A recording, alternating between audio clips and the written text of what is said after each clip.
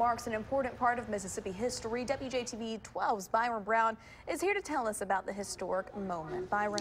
Margaret, it is the 25th anniversary of the conviction of Byron De La Beckwith, and he assassinated civil rights leader Medgar Evers in front of his own home. Now, that conviction would lead to a series of convictions that would put Klansmen behind bars. And at the heart of it all was a lone investigative reporter from right here in Mississippi.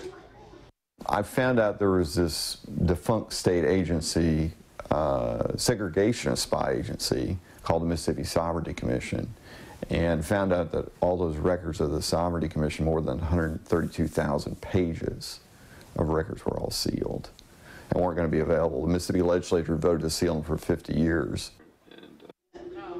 Well, I sit down with Jerry Mitchell for a WJTV 12 special report, Convicting Klansmen.